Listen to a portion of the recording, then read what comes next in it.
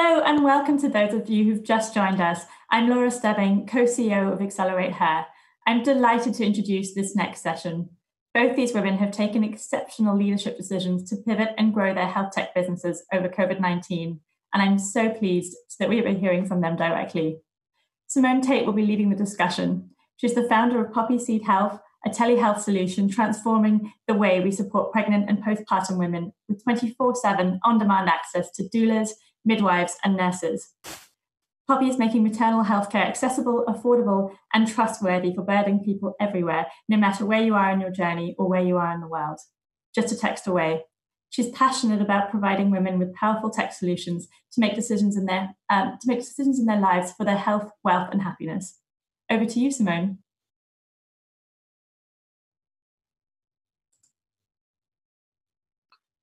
Thanks so much, Laura. I am so excited to be here and joined by Julia. Hi, I'm thrilled to be here this morning as well, coming to everyone from Texas. And Julia is the founder and CEO of Everlywell. We are so excited to hear Julia specifically about why we're all here, actually, which is a really big deal for us. Obviously, with the pandemic with COVID-19 and Everlywell being one of the very first companies to be FDA approved for at-home tests for COVID-19. So I want to jump into it with you because I've been looking forward to hearing these answers myself.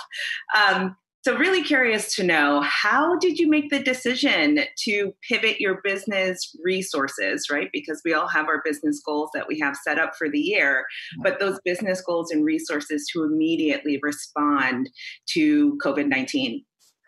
Thanks so much, Simmone. I'm thrilled to be here chatting with you, specifically with your business in such an important space in women's health. And so aligned, I think, with what Everlywell really started as, which was helping to serve women and their families with testing needs. And that has been our mission for 5 years. And to your point, we had very aggressive growth goals for 2020, fully aligned with realizing that continued mission of making lab testing accessible, affordable, and really simple and easy to use in the digital age. And it was an interesting moment for us as a business. We're a small startup. We are 50 people in Austin, and having to make this decision in the wake of what appears to be an insurmountable problem.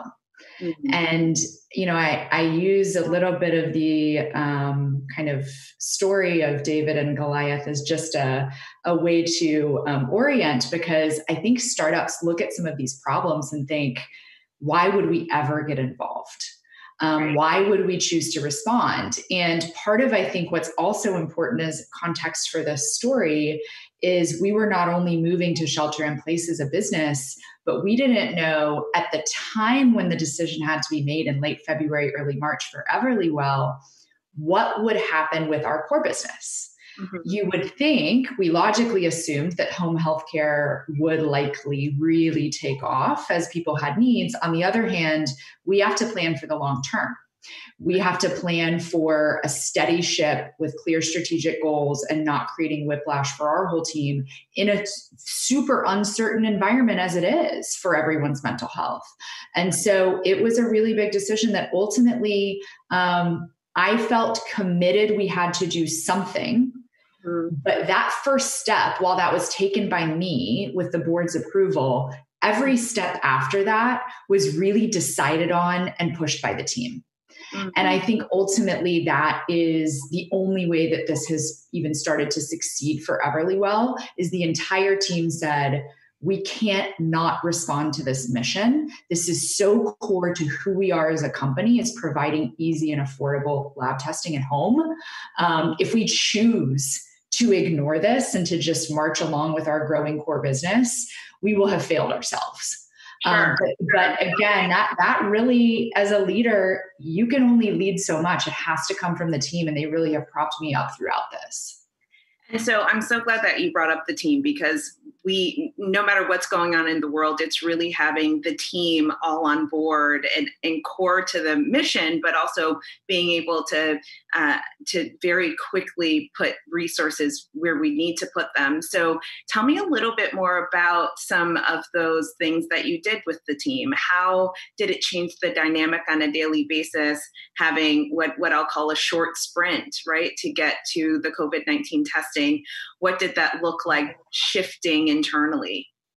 I think this is the most important leadership moment likely of my career, good and bad, right? I've learned so much through this process because it was not only a sprint, but it was a sprint into another sprint that's creating a marathon where nobody's pacing themselves. Right.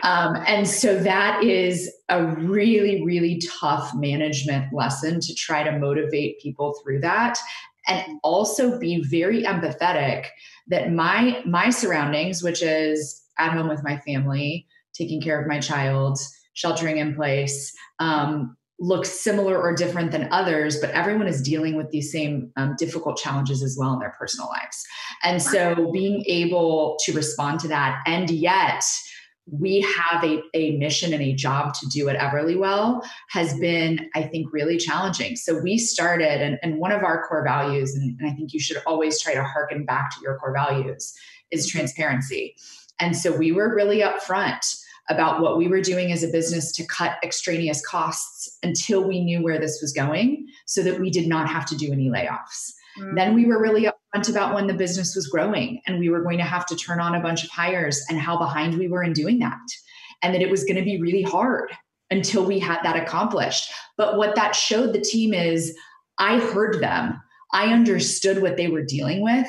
And we were doing everything possible to support them instead of just saying, oh, it's going to be great. We're going to work hard. Look at our huge goals and everybody get behind it. I think sometimes hearing from leaders that you acknowledge the challenge ahead and that you're solving for it and supporting it makes people feel heard and understood that you actually do have their backs in a really 24/7 work environment. And then, I'd be remiss not to share that it was not clear that Everlywell was going to be successful in getting FDA authorization. And we had to pivot a few times with our product, first healthcare provider, once we couldn't launch it to consumers. And then we worked for 2 months on the regulatory work to get approval. And so my biggest fear as a leader was actually how the team was going to feel if we weren't able to get this done after all of that work. And I feel very fortunate that now we have been able to really accomplish our objective and now are just able to scale testing. But that also was a risk that I had to weigh personally and the impact that would have on the team. And it's a heavy weight to bear when you have people so committed and working so hard, and to know that you have to take the risk towards potential failure and know that that's okay, because otherwise you can't accomplish what's on the other side of potential success. That's right. And, you hit on something there that's so important, which is, it sounds like we're talking about a really long time. This was within 8 to 10 weeks, right? I mean, this was from March when the pandemic really started and COVID really started to spread across the world. And so this was quick action, getting the team on board, and then actually executing on it. Anyway, bravo to you and your entire team. That's amazing. And I do want to talk about the overall business for Everlywell, because one of the things that's exciting for me is women's health and women's digital health and access to telemedicine and telehealth solutions, but specifically with the other testing, with the other things that you have at Everlywell. I was really excited to learn that 50% of the at-home tests are for women. So can you tell us a little bit more about why that was important to you with the product?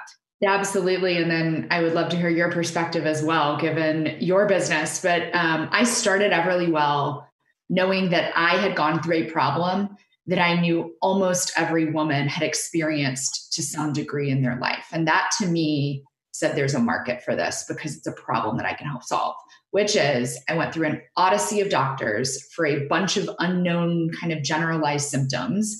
Each doctor ran a bunch of tests And in the American healthcare system, as you are very familiar with, some of those tests were covered, some were not. There were different reasons for why. And I ended up not only not getting access to the data from all those tests, but then receiving a series of bills that totaled actually over $2,000 out of pocket. So not only did I not get any answers, I then faced this continuous kind of reinforcement of just how broken everything was with these bills. And so that is really the foundation of why I started Everlywell, was this knowledge that women make 80% of healthcare decisions, both for their family units, as well as obviously for themselves. And they really are the drivers of the healthcare economy and the consumer economy. And yet they on average face surprise bills that are $400 higher for the same service than men. And the outcomes for women in healthcare, and especially women of color, are so drastically unacceptable compared to what you see for men. And there's proven studies over and over again that women are ignored, women's symptoms aren't listened to, and they overall are considered or are not taken as seriously in the healthcare system. And so for me, this product, we tackled one specific vertical in healthcare, which is lab testing. But it's a $25 billion market annually. Everyone needs a lab test. And women are the ones that are not only getting the higher bills, not getting tested for what they need, but they're also having to coordinate this for their families. It's another burden that women take on as part of their work. And so for me, this was something that I really saw. I said, look, if I can just get women from 30 to 40 on board with this, like that's a big enough market. And now, of course, what we've seen over the last 5 years is this has wide and broad applicability for Americans. And that's been great to see as well, because we can now serve all populations. And that, I think, is why our product really resonates with so many people from so many different walks of life, geographies, socioeconomic status, et cetera. Yeah. And to add to that, actually, Julia, the other thing for women is it takes longer to get diagnosed. So you're just spending longer in the healthcare system or going to doctors trying to get the right diagnosis so that you have a health plan and a care plan. And the longer you spend, the more money you're also spending. And the concept of the surprise bill is a real one, especially as it relates to maternal health care, which is where Poppy Seed Health is really focused, right? And part of our mission is to decrease emergency room visits by about 30% while you're pregnant, because there are certainly lots of things that doulas and midwives and nurses, or what we call patient extenders, can help you with. So, if you're having trouble sleeping, for example, instead of maybe running to the doctor or even trying to get those answers immediately, you can text us and we can give you whole body holistic, solutions for you to do at home. So this is why we just love your at-home product so much, because it makes so much sense to have that experience in the privacy of your own home, especially as a woman. And I realize with a global audience, some of this may sound surprising, given that I think healthcare is delivered quite differently, especially maternal health in other countries. But it's such an important point that when women or anyone really has to go in for an emergency visit or a last minute health care experience, we know 40% of people avoid treatment and care because of unknown cost. And they don't know how much it will cost. And so you can imagine how much we can actually improve the system using these at-home solutions, whether it's technology like telemedicine and texting and access to care, or actual delivery of services like testing. Mm-hmm. How do you think about telehealth and telemedicine as it relates to the real evolution and innovation around what we like to call self-health tools and at-home testing? Where do you think it fits in? It's a great question. And I think I feel like telemedicine is having its moment. And if we want to talk about potential silver linings from the pandemic, because ideally we don't waste this incredibly tragic crisis, but yet have some good come from it. I think some of the loosening of regulations around telehealth have been just dramatically improving service for so many people. I believe that much of routine and chronic condition management will remain in the home. And that means for telemedicine consults, for texting, for mental health.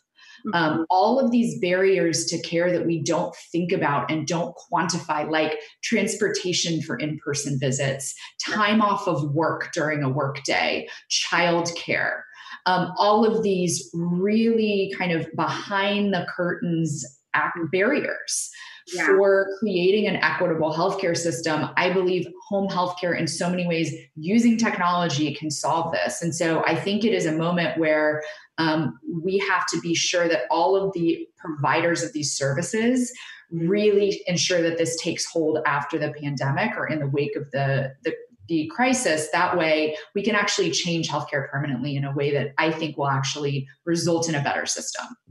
That's right. And you know, the adaptability to telehealth and telemedicine because of COVID, I don't think there's any going back. We're obviously biased. We're a telehealth solution. But the number one thing that we see and that we've built into the fabric of Poppy Seed Health, which you have as well with Everlywell, is accessibility, right? So exactly those points around accessibility, whether it's, you know, transportation or having to lose wages, but especially for the folks in the US, and thank you for pointing out, we do have a global audience today, but in the US specifically, as it comes to racial disparities and systematic disparities within healthcare and beyond, but specifically as it relates to the work that we're both doing with our companies, I think it's really, really important that accessibility stays at the forefront of what we do. Absolutely. It's such a joint shared mission. And I think when you have been a person who's experienced that in the healthcare system, it makes you that much more passionate about solving it. That's exactly right. That's exactly right. So I know that we have some questions that are going to be coming in from the audience soon, but one of the things that has come up as we were preparing for this is what advice do we have for founders that are, you know, currently in the position to be making some of these business decisions very quickly and pivoting their business resources. So I'm going to throw that to you first. What advice do you have for founders? And I guess I'll also preface this and say that although Poppy Seed is a strong but mighty team and we're rapidly growing, we're not as large as Everlywell yet, but we're going to get there. And there's still dynamic impact that can happen on both ends. So I'm going to throw the question to you first from your perspective. Absolutely. And then I miss the earlier days of building a startup. So I'll pitch it back to you after that. So for just some context, Everlywell now has about 100 employees. We're based in Austin, Texas. We are national in the US, and we have over 30 different at-home tests. And during the course of the pandemic, we are expected to triple our revenue this year as a result of the adoption of at-home health products. So our core business has really accelerated. So when I talk about, and then just from a venture context setting, we have raised over $50 million from venture capital investors over the course of the last several years. And, you know, while I have not been through I have been fundraising in a very favorable venture capital market, although certainly not for first-time non-healthcare, solo, non-technical female founder. However, I still have the benefit of raising during a good market. And I think that as founders, this is a really important moment to actually view this as a moment to throw away all of the not core priorities and really, really focus your business. Because great companies will find a way through and will succeed. That does not mean it won't be difficult, and it does not mean it won't require tough decision-making and trade-offs.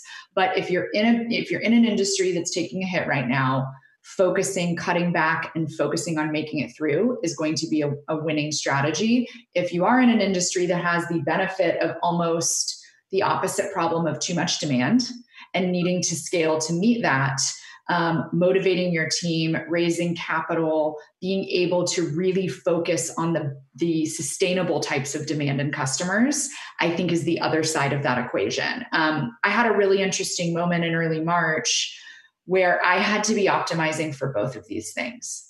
We cut $3 million in operating expenses as we all went home from our office, and I worked hard to protect all of our jobs, not knowing how Everlywell was going to fare. At the same time, we had incredible demand for healthcare provider COVID testing. And so weighing that at the same time and then communicating that to the org, you just have to be really empathetic and upfront about your values and what the business is going through. So that would be my best advice. The best thing that founders do is adapt. It's our number one quality. And so lean into that as much as you possibly can as a startup founder and find a way through.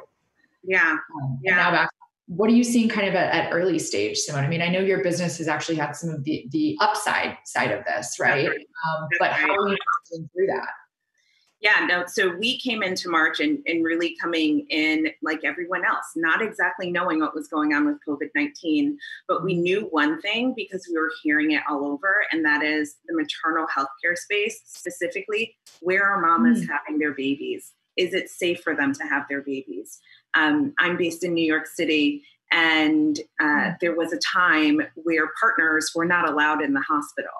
And because they weren't allowed in the hospital in labor and delivery, mamas were actually birthing by themselves with the fantastic frontliners. Thank you very much. But that journey is so much about the emotional and mental health support that you need to get through that part of your journey. And so we saw a 140% spike within 8 weeks, almost immediately, of just mamas reaching out to us, coming to us, using our services for that emotional and mental health support that they needed to get through wherever they were in their pregnancy journey, and then also postpartum journey. So we actually saw the upside of it. But again, as a small team, one of the big things that we had to do was decide where the priorities were going to be with our budget. I had actually just decided to go out to fundraise for our first round, and I put a stop to it. We went heads down. We immediately also started to support our supply side, which was also not able to be in the hospitals, especially doulas. And so we ramped up on the supply side to support the growth on our demand side with the mamas. What actually came out of that after, I picked up my head 8 weeks later was, it's time to raise. And some people would say it's really shocking to try and go out and raise during COVID. And yes, we didn't know what the venture landscape looks like. We are a lot of alike. I am also a solo founder. I am also a Black woman, statistically speaking, that only gets about 0.2% of capital, or 2%, sorry, of venture capital dollar. I think, Simmone, it's 0.2. It is 0.2. Yeah. It is that, and it's an important point. Yeah, of venture capital dollars. And so for me, I, sat with my team and said, this is the time where we need to not only reach our milestones, but even more importantly, because of the growth that we're seeing, which, by the way, is never going to go backward, right? And so I am actually out there raising, and it's been a really interesting time to raise because we are in telehealth and because we are very much transforming what the future looks like with the tech-enabled product in maternal health care, which hasn't been touched a whole lot.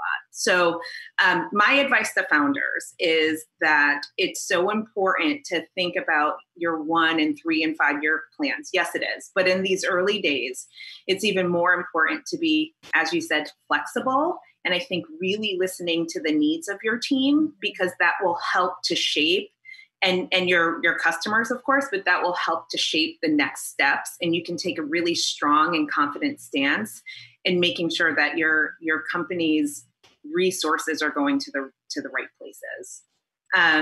Okay, so we do have some audience questions. I'm going to get to those. Great.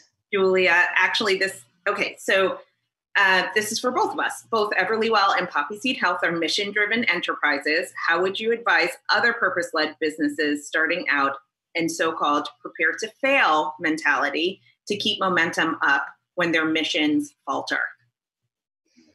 Oh, it's such an important grounding question. I think every company and every startup, the founder is deeply passionate about the problem that they're solving. And it may not be something that excites everyone, but the founder brings that energy and brings that orientation around the mission.